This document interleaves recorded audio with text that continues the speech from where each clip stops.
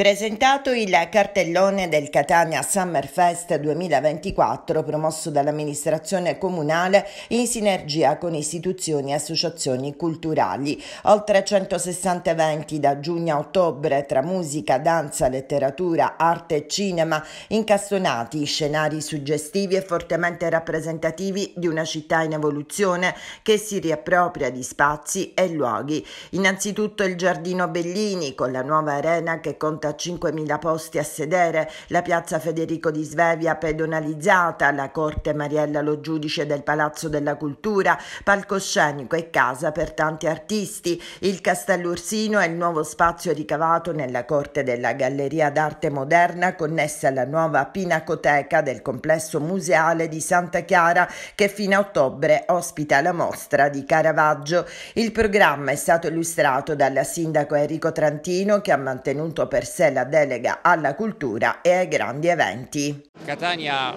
assurge a essere città protagonista per la prossima estate. La contemporanea difficoltà di Taormina e di Siracusa nella realizzazione di eventi ci permette di avere questo primato che dobbiamo saper sfruttare e quindi consentirci di attrarre non solo siciliani ma anche italiani e perché no anche turisti stranieri in base al cartellone che proponiamo, che nella sua variegazione consente di dare offerte per tutto il pubblico. Il cartellone messo a punto nel suo complesso è forse uno dei più importanti del Meridione, con attrazioni internazionali come il Volo, artisti emergenti come Ariete, sino ad Annalisa, oppure evergreen come Massimo Ranieri. Persino cantanti che forse terranno qui il loro ultimo concerto, come pare abbia annunciato Umberto Tozzi, o Antonello Venditti, Francesco De Gregoli, solo per fare qualche nome, che sono delle vere e proprie icone nazionali dello spettacolo, artisti che si esibiranno nel cuore della città di Catania in una villa Bellini che adesso ha anche una tribuna che permetterà di assegnare i posti